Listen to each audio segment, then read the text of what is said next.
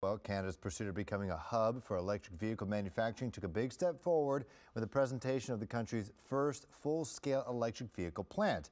They aren't building passenger cars, but an EV expert says it's a step in the right direction.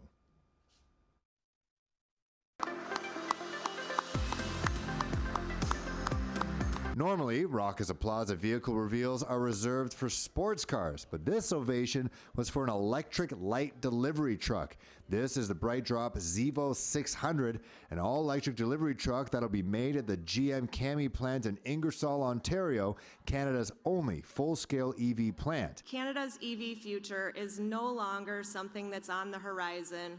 It's here. And it's now. Courier, DHL, has already signed on to buy a fleet. Meanwhile, General Motors president says these trucks will eliminate about 22 million tons of greenhouse gas emissions.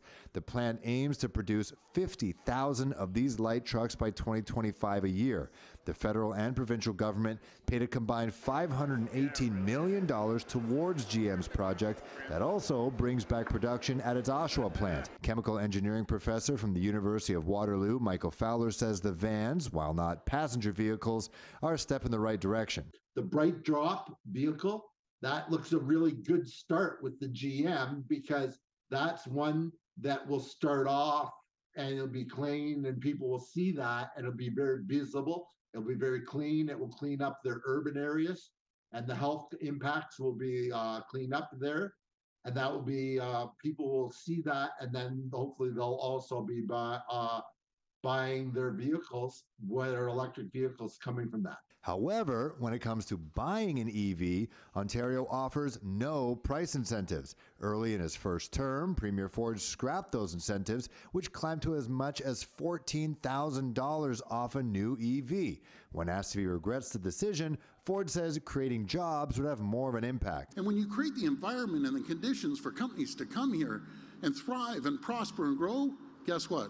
So do the great people here that are working here day in and day out in every single auto plant around Ontario and battery manufacturer. That's what we believe in. We believe in investing into the people, investing into technology, and investing into companies like General Motors. And here's a perfect example how that pays off. As for the market, the Prime Minister was asked how Canada could keep pace with the U.S. President Biden vowing to build as many as 300,000 EVs per year, with companies such as Audi, Mercedes-Benz, and Hyundai announcing plans to set up EV factories in the States.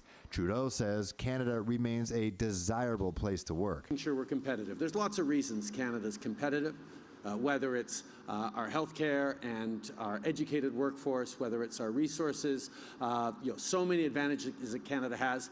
But we also know that we do need to be making investments and drawing in countries. Canada continues to engage in dealings with auto manufacturers like BMW, Mercedes, and Toyota to have them build their electric vehicles here.